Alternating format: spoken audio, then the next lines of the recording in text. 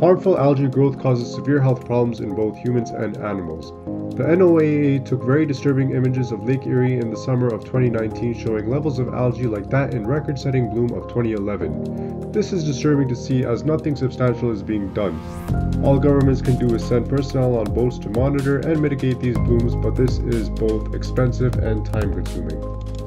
UAV technologies are used for many applications, but have never been used to monitor and mitigate algae growth yet.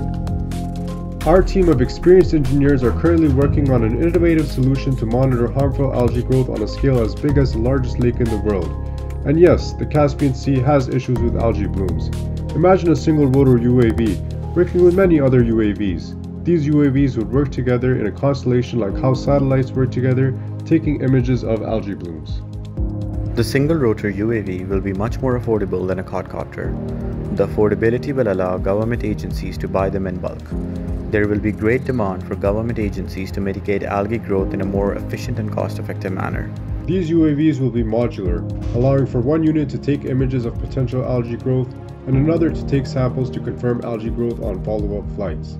They will also be autonomous by using machine learning algorithms to create flight paths based on where algae may potentially grow. Autonomy removes the need for personnel, which reduces cost and time spent dealing with the issue. Modular capabilities allow for further development, such as tools to mitigate these algae blooms. Our team has started working on this project. Single rotor UAV have been developed and are proven to work. They are proven to be cheaper than quadcopters. The technology is out there, but has never been used for what we intended to do with it. Our experienced team of engineers are certain to develop a solution to this problem. A small contribution can go a long way to help our experienced team develop an inexpensive prototype, which can help governments around the world monitor their water health.